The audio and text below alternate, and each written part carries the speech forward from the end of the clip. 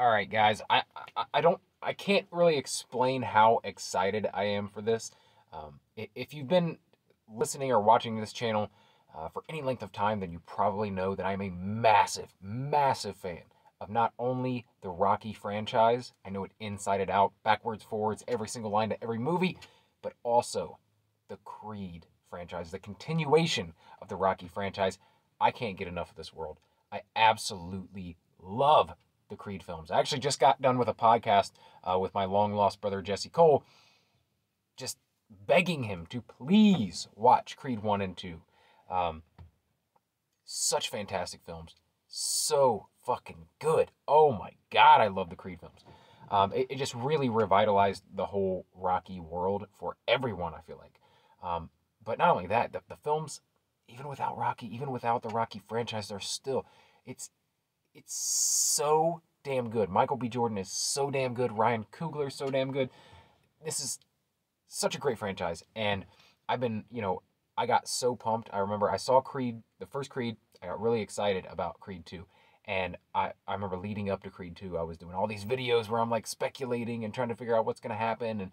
And I absolutely loved Creed 2. But Creed 3 looks to maybe blow that one out of the water. And yeah, I've already watched this trailer. Yes, I was too excited. I had to watch it. I'm going to watch it with you now, though, to kind of go through and give you just a refresher and kind of give you my thoughts on it as it plays out and afterwards. But man, this trailer's so amazing. Jonathan Majors looks amazing. He's such an awesome actor. Let's just get into it.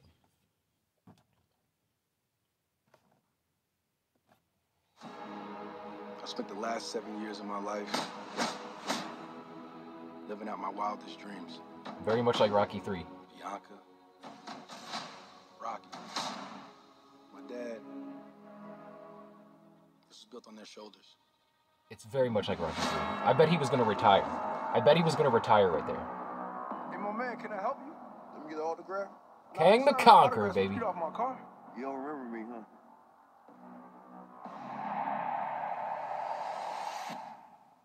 Damien. How long were you locked up? 18 years, bro. Just got out last week. Glad to have you back out, huh? I know I've been away a long time, but I kept myself in shape. I still got gas in the tank. Come by the gym. Thank you. Curious what happened with you two? I didn't tell you. We was like brothers. I was the best, though. But I never got a chance to prove that. That's cute. Hey, what you doing, man? You trying to hurt me? Hey. I know what you're doing, Donnie. You don't owe this to nothing. Damien's fighting the world and he's trying to hurt people. I vouch for you. You think you mad? Try spending half your life in a cell. Watching somebody else live your life. I'm coming for everything. You threatening me? Something is going on with you. Damien was like family. Now we past talking. Then maybe you just have to find out. Do what I gotta do. Some of my methods you might God, this disagree is with me. fucking good. These are family ties. I recognize mine. I know that they needed me. Traumatic stress, watch it manifest. Got my only fear. I ain't scared of death. Did you hear me yet? I ain't scared of death. Did you hear me yet? What you gonna do? Threaten to take my breath? I need you to let go of your fear. Let go of the guilt. Let go of whatever was and walk into what is. Fear those chains are breaking, yeah. Fear God, I don't fear death. See those stripes and take a step.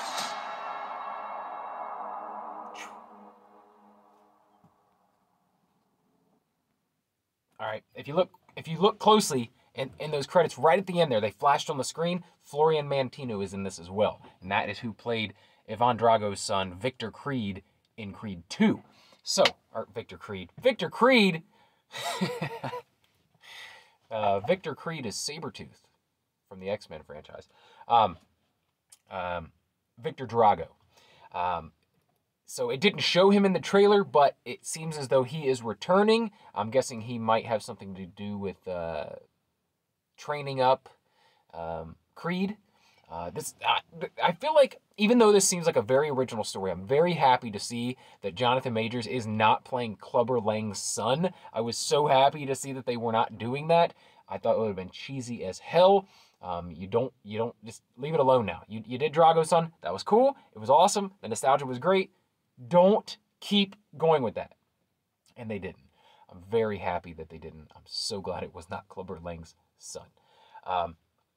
But very original story with it being someone from the past coming back, someone he feels like he owes. Now, there was that scene, it looked like he was retiring. Kind of like Rocky in the beginning of Rocky 3. He goes to retire, and then he gets challenged by Clubber Lang, and that's the only reason he takes another fight.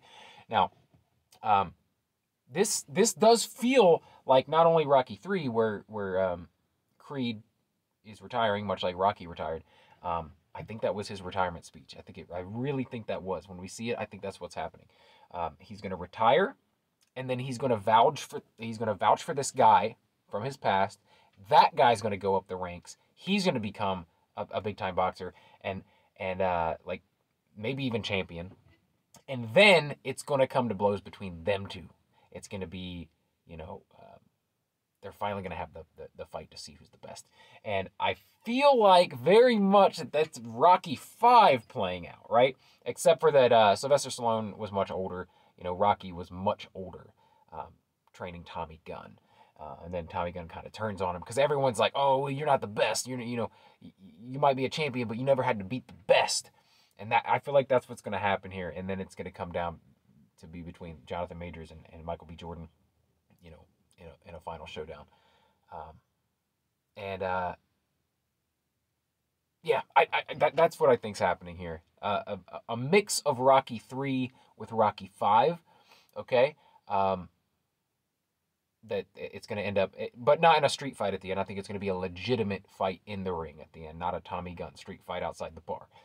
But man, this looks good. Like, Michael B. Jordan is directing this one, and if the film's anything like the trailer, holy shit, Michael B., you are killing it, dude. This guy he's like actor, producer, writer, director.